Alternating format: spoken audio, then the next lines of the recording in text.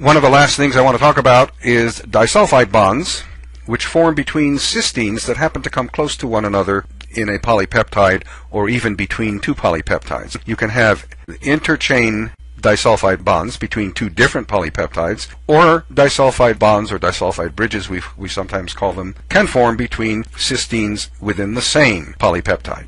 They form by oxidation and therefore can be disrupted by reduction using reductants. We will talk about using the reductants to complete the denaturation as a method to study proteins later on.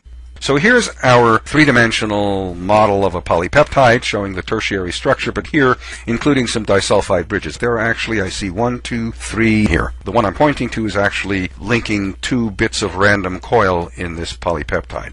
But as you can see, disulfide bridges will form whenever cysteines in two different regions of the polypeptide get close enough together.